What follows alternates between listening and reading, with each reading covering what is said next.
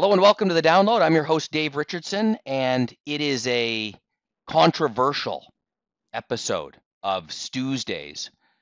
Stu, welcome back. We missed last week, but you look like you're in a good space now.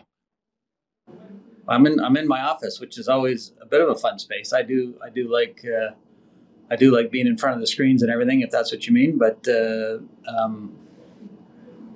Well, let me tell you where it gets controversial, Stu, because I'm in Vancouver today, and I'm walking down this street, and I was looking for a place to eat, and I see this restaurant, and it's a pho restaurant or pho, the PHO. yep, Believe it's pronounced pho, and it said every day is Thursday, PHOS day.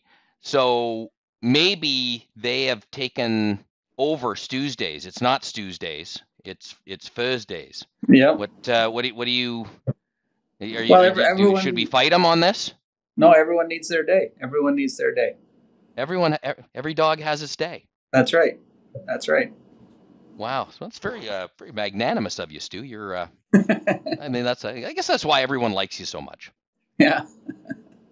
Or it's your investment knowledge, but what's not controversial and what is positive, lots happened in the last 2 weeks since we connected. So we had the Fed rate cut, 50 basis points. We had this stimulus package out of China, which has actually, after a few disappointing shots at stimulus, it looks like they've kind of nailed it this time because people are pretty excited about it. We've seen some markets move.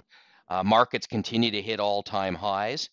So wrap it all up in terms of what you've been watching the last 2 weeks. What's interesting you and what it means. Yeah. Well, it's interesting because we started off with the Fed and it's like have your bowl of popcorn waiting for the Fed to come out and. And you kind of like the market went up and down on the Wednesday afternoon, and you kind of go home and you watch. Like I think the thing that we need to always try and remember is we're trying to separate, what will take time and what will come out over time, with letting the price action, determine the narrative that people want to go home. So, the Federal Reserve went 50 basis points and said, kind of said like, don't expect 50 all the time, right? Which, some market participants called it a hawkish 50, like, kind of the way to start, but it still wasn't, quite the excitement that the stock market wanted on Wednesday. And then we came in on Thursday and it was a rip show.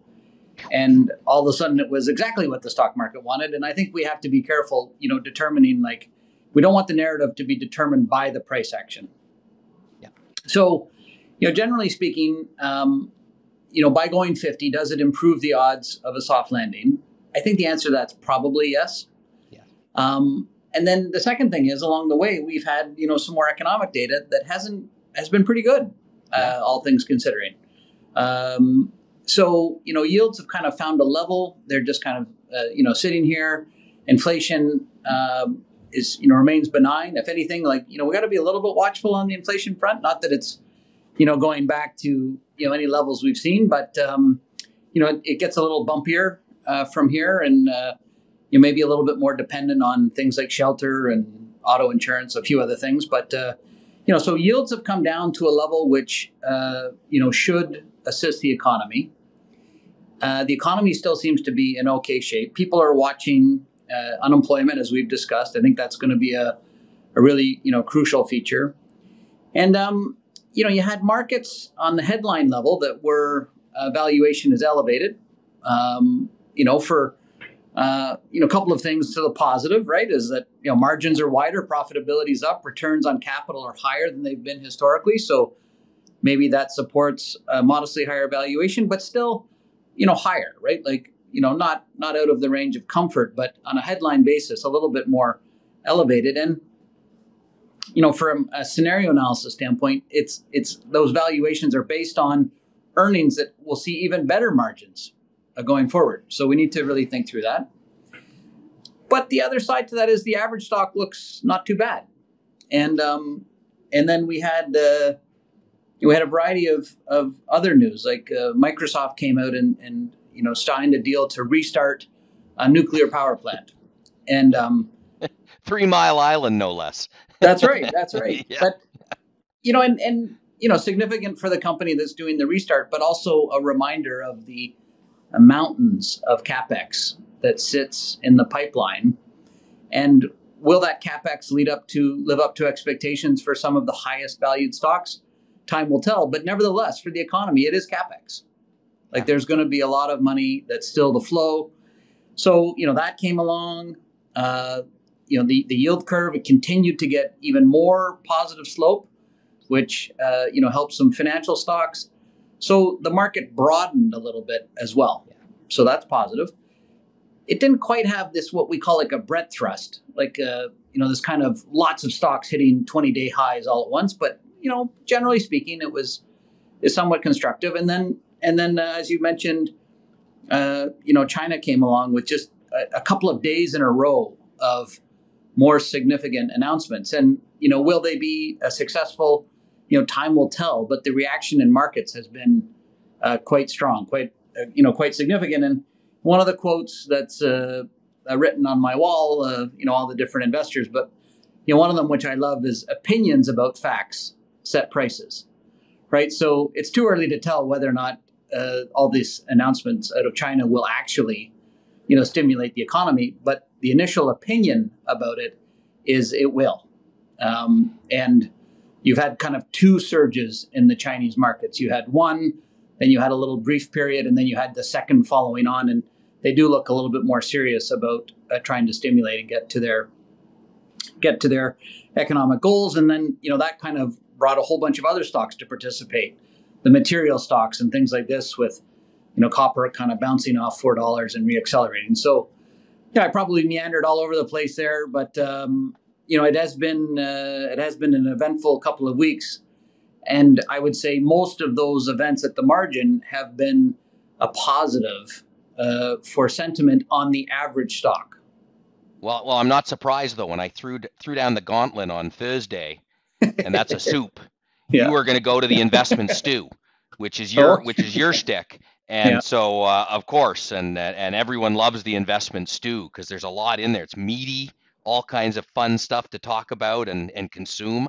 And so, that was a great synopsis. But I've been doing this other video series thing with a lot of different PMs, portfolio managers, and this idea around capex spend was kind of a common theme. And then the idea that you've had some of these big companies that particularly in the AI space who are they've had unbelievable runs. They're just cash cows, so they've got the cash to go and spend, and now they're just dumping billions of dollars of capex in, and it's starting to you see the effect it's having on, say, an Nvidia as one stock that we've talked about, but it broadens out to a lot of other companies that are going to be a part of this incredible revolution, almost another industrial revolution, which is AI, and it creates opportunities in a much broader spectrum of stocks, and that's great. Yeah, no, it is interesting, for sure, and how this flows around. Like the interesting thing is, you brought up Microsoft, who signed the contract. Like their share price is relatively flat through all this. Which, and you think, you were like, well, this is the big one, starting to throw its weight around, and actually, those plans about how the data centers will get built, powered, how this will all arrive. Maybe it's some of the other areas that where it hasn't been thought about as much, that that might be a little bit of a beneficiary. Yeah, and then going to the Chinese stimulus, I was talking to Phil Langham, who emerging market manager that we've had on the podcast before, and he's been underweight China for a long time, and quite disillusioned with the prospect, and not disillusioned with the Chinese economy or the prospects for growth in China. They're still good, they're just not what they used to be. So there's other areas that are more exciting: India, Vietnam, etc. Bangladesh is another one he's talked about. But he heard that he got looked at this announcement, and as you say, opinion was this one is maybe different, and so he's starting to look differently at the Yeah. Chinese stock market. And again, if you've got the U.S. with rates coming down and maybe economic activity bottoming out, earnings bottoming out, and we're moving on to growth in the future, boy, you throw China in there. If it starts growing at 5 instead of 3 again, or 6, whatever it might be, then you got some really interesting stuff going on around the world with the economy and profitability of companies. Yeah. No, I think that's fair.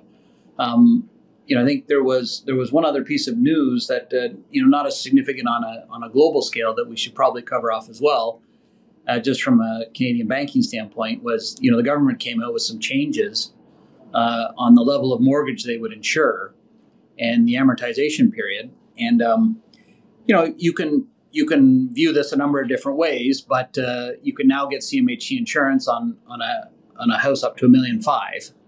Okay. And that changes the down payment dynamics. And it is the beginnings of a solution where I think like the one conundrum between supply and demand in say some of the big Canadian Canadian cities was, okay, if I'm going to bring new supply, it might be costing me $1,200, $1,300 a foot or something like this to build new supply. And that was putting like 1,000 square foot condominium at $1.2 million, so didn't get the benefit of CMHC. Yet the ability to pay might have been around $950 or $1,000 a square foot or something like this. These are rough numbers, but it had this gap between there's an affordability issue, but then you can't bring supply on at those prices.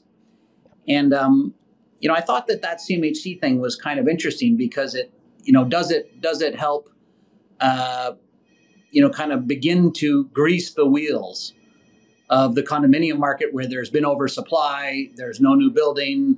That dynamic I think is worth highlighting for our Canadian oriented listeners, because when you think about the down payment, you need 5% on the first 500, 10% after that, 30-year amortization. All of a sudden on a house in that kind of $1.5 million range, the difference between renting and buying started to narrow quite a bit. When we talk about the Canadian economy, and one of the hurdles that or I guess headwinds that the Canadian economy is facing is housing affordability. We've talked about from a bank perspective, all these mortgages that are going to start to roll over in 2025, 2026 off, low twos as a rate. And, right now they'd roll into 4.5 or 5, but with rates coming down, and then you extend, you create new supply in kind of that sweet spot of pricing for the builder and for the buyer, if the buyer can get access to capital.